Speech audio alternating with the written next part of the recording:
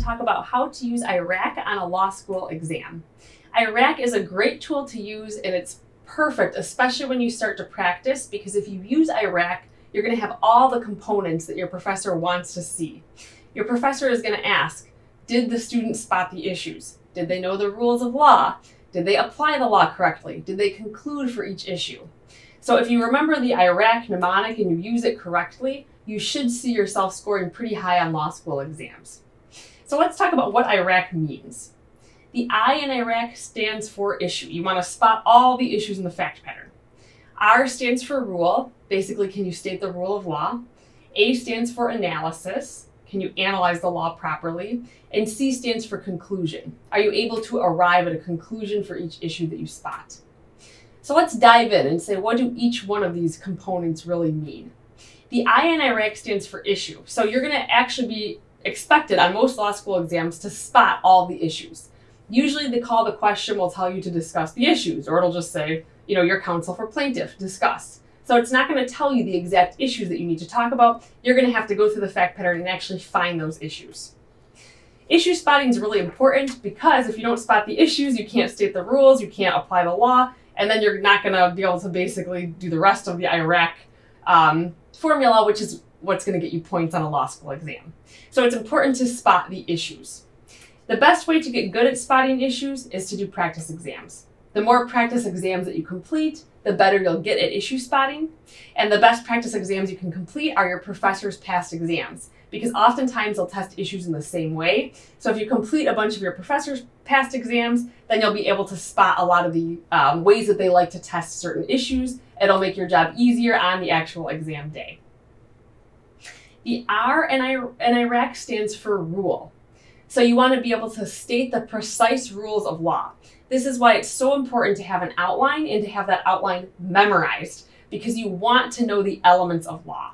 Even if you have an open book exam, it's still very important to memorize your outlines, because you're not going to have time to go through your outline and consult every section of it and look for the rules. You just won't have that kind of time on a law school exam. You're going to spend too much time analyzing the fact pattern and doing what you need to do to get that high score on the exam. So even if you have an open book exam, I can't emphasize the importance of having a good, well-organized outline and memorizing that outline so that you know those key elements of law.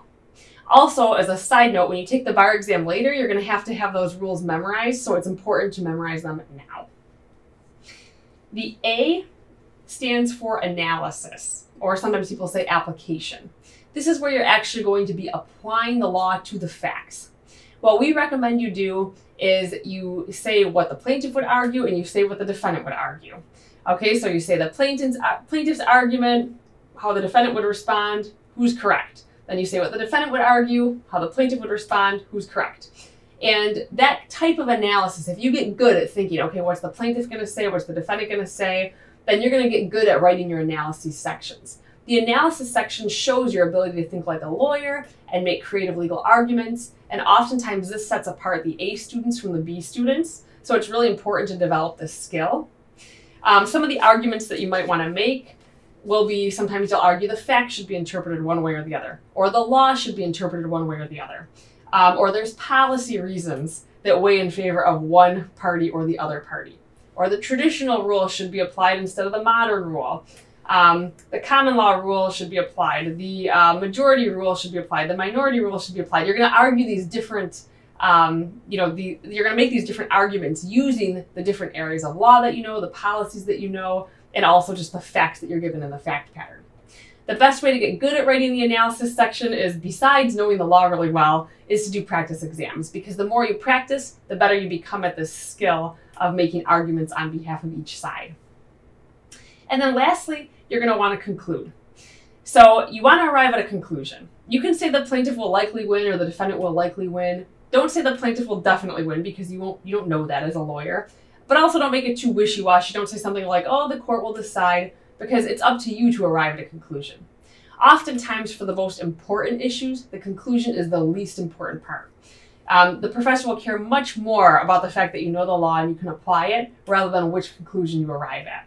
For some of the more minor issues, the conclusion will matter. And obviously, if you have a multiple choice question that you're asked about, the conclusion will matter. But for most of the major issues that you're expected to analyze in a law school exam, the conclusion is the least important part. So don't worry too much about the proper answer. Instead, focus on the other components of IRAC.